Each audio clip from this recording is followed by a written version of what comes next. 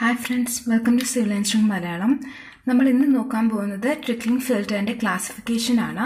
Generally ഇത് എക്സാമിന് ചോദിക്കാറുള്ള ഒരു ക്വസ്റ്റ്യൻ ആണ്. നമ്മൾ കഴിഞ്ഞ ട്യൂട്ടോറിയലിൽ ട്രിക്ലിംഗ് ഫിൽറ്റർ എന്താണെന്നും അതിന്റെ ഡിസൈൻ കൺസിഡറേഷൻസ് നോക്കിയായിരുന്നു. അത് കാണാത്തവർ കയറി നോക്കുക, ലിങ്ക് ഡിസ്ക്രിപ്ഷൻ ബോക്സിൽ കൊടുത്തേക്കാം. അപ്പോൾ നമുക്ക് ഇന്ന് ട്രിക്ലിംഗ് ഫിൽറ്ററിന്റെ ക്ലാസിഫിക്കേഷൻ എന്താണെന്ന് നോക്കാം. ജനറലി ട്രിക്ലിംഗ് ഫിൽറ്റർ 2 ടൈപ്സ് ആണുള്ളത്: law rate trickling filter and high rate trickling filter. ഇതാണ് ട്രിക്ലിംഗ് ഫിൽറ്ററിന്റെ മെയിൻ ക്ലാസിഫിക്കേഷൻ എന്ന് പറയുന്നത്. ലോ റേറ്റിനെ തന്നെ സ്റ്റാൻഡേർഡ് റേറ്റ് ട്രിക്ലിംഗ് ഫിൽറ്റർ എന്നും പറയാറുണ്ട്. ഹൈ റേറ്റിനെ പെർക്കുലേറ്റിംഗ് അഥവാ സ്പ്രിംക്ലിംഗ് ട്രിക്ലിംഗ് ഫിൽറ്റർ എന്നും പറയാറുണ്ട്. അപ്പം നമുക്ക് ഇന്ന് ഇതിനെ നമ്മൾ എങ്ങനെയാണ് ക്ലാസിഫൈ ചെയ്യുന്നത്, അപ്പോൾ ഇതിൻ്റെ അകത്ത് വരുന്ന കുറച്ച് ടേംസ് നമുക്ക് ഇന്നത്തെ ട്യൂട്ടോറിയൽ നോക്കാം. അപ്പോൾ ഇവിടെ ഒരു 10 പോയിന്റ്സ് ഉണ്ട്. അതിൽ ആ പോയിന്റ്സ് ലോ റേറ്റിലും ഹൈ റേറ്റിലും എങ്ങനെയാണ് എന്നാണ് നമ്മൾ ഇന്ന് നോക്കുന്നത്. ഇപ്പോൾ ഹൈഡ്രോളിക് ലോഡിംഗ് എന്ന് പറയാൻ നമ്മൾ പറഞ്ഞു കഴിഞ്ഞു ട്രിക്ലിംഗ് ഫിൽറ്ററിൽ ഉണ്ടാകുന്ന ടോട്ടൽ ഫ്ലോ റേറ്റിനെയാണ് ഹൈഡ്രോളിക് ലോഡിംഗ് എന്ന് പറയുന്നത്, ഇൻക്ലൂഡിംഗ് റീസർക്കുലേഷൻ റേറ്റ്. അപ്പോൾ ഹൈഡ്രോളിക് ലോഡിംഗ് റേറ്റ് ലോ റേറ്റിൽ എങ്ങനെയാണ്, ഹൈ റേറ്റിൽ എങ്ങനെയാണെന്ന് നോക്കാം. ലോ റേറ്റിൽ വരുന്ന ഹൈഡ്രോളിക് ലോഡിംഗ് എന്ന് പറയുന്നത് 22 to 44 യൂണിറ്റ് ശ്രദ്ധിക്കണം, മെഗാലിറ്റർ പെർ ഹെക്ടർ പെർ ഡേ ആണ്.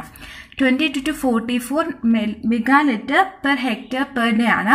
എന്നാൽ ഹൈ റേറ്റിൽ നമുക്ക് പേര് വെച്ച് തന്നെ നമുക്ക് മനസ്സിലാക്കാം, ഹൈ റേറ്റിൽ എന്തായിരിക്കും, റേറ്റ് കൂടുതലായിരിക്കും.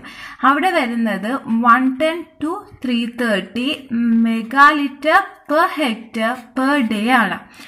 അപ്പോൾ ഈ വാല്യൂസ് കാണാതെ പഠിച്ചു വെക്കുക. ജസ്റ്റ് ഒരു ചെറിയൊരു ട്രിക്ക് പറഞ്ഞുതരാം. ഇവിടെ 22 44 ആണ്, ഇവിടെ 110 33 ആണ്, 330 ആണ്. അപ്പോൾ ഇത് 4 നമുക്ക് ശ്രദ്ധിച്ചാൽ മനസ്സിലാവും 11ന്റെ മൾട്ടിപ്പിൾസ് ആണ്. ഇവിടെ 11 into 2 ആണ്, ഇത് 11 into 4 ആണ്, ഇത് 11 into 10 ആണ്, ഇത് 11 into 30 ആണ്.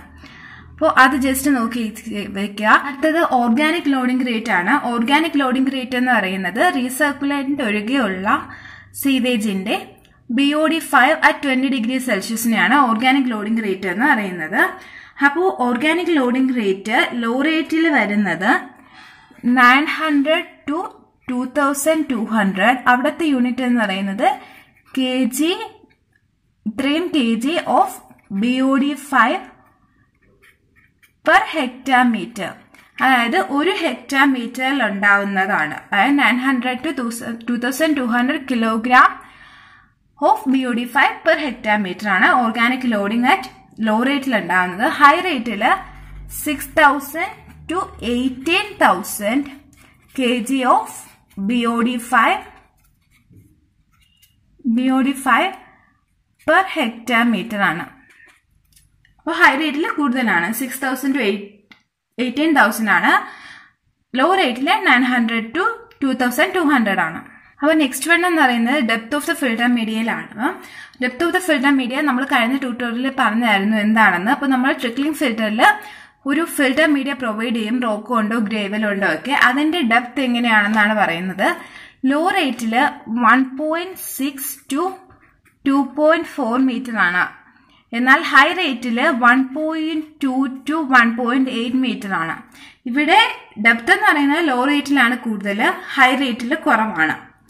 Next size of the filter media ആണ്. Size of the filter media law റേറ്റിൽ 25 to 75 mm ആണ്. ജനറലി നമ്മൾ പ്രൊവൈഡ് ചെയ്യുന്ന അത്രയുമാണ്. ഹൈ റേറ്റിൽ എന്ന് പറഞ്ഞാൽ അത്രയും വേണ്ട, 25 to 60 mm ആണ്. ഇവിടെ 75 ആയിരുന്നു, ഇവിടെ 60 ആണ്. Next land area required more വേണം, അതായത് ഒത്തിരി ഏരിയ വേണം ലോ റേറ്റിലാണെങ്കിൽ. ഹൈ റേറ്റിലാണെങ്കിൽ കുറച്ച് മതി. നമുക്ക് ഈ 5 പോയിന്റ്സ് ഒന്നുകൂടെ നോക്കാം, ഇതിന്റെ കൂടെ തന്നെ പഠിച്ചു പോവുക.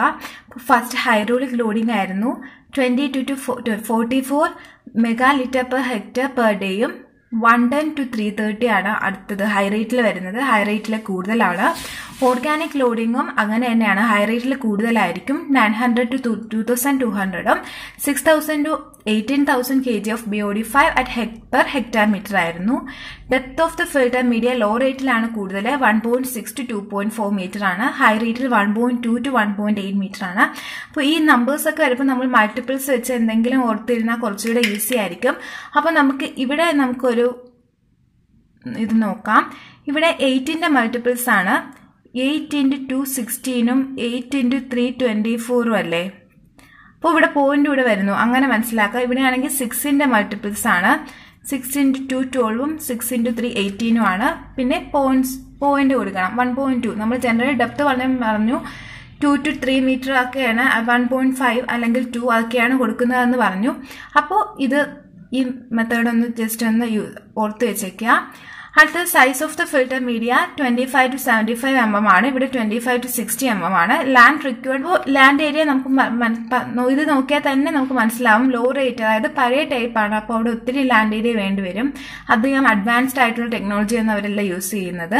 ഹൈ റേറ്റിലാണെങ്കിൽ കുറച്ച് മതിയാവും. അപ്പോൾ next point cost of operation ആണ്.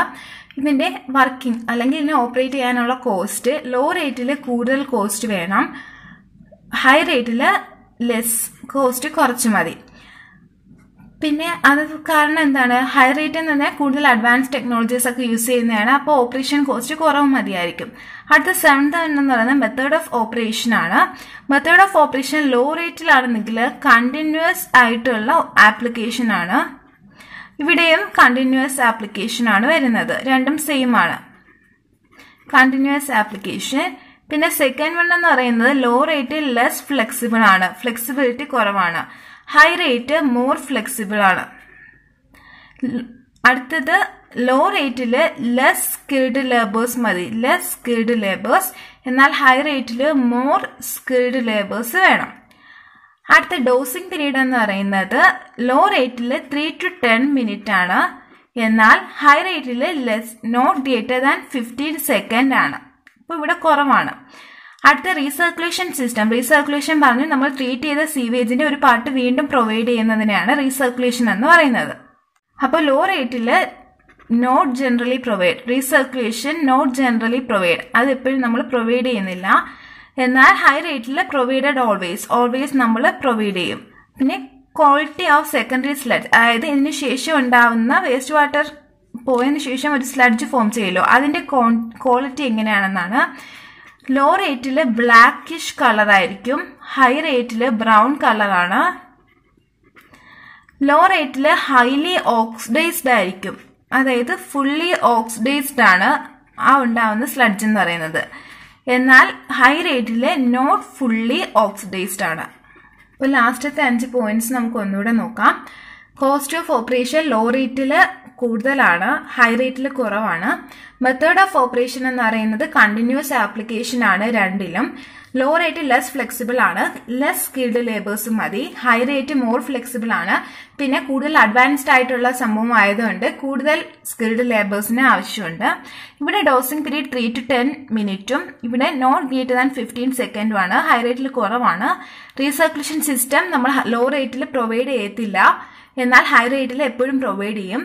Quality of secondary slut produced law റേറ്റിൽ ബ്ലാക്കിഷ് കളർ ആയിരിക്കും, ഹൈ റേറ്റിൽ ബ്രൗൺ കളർ ആണ്.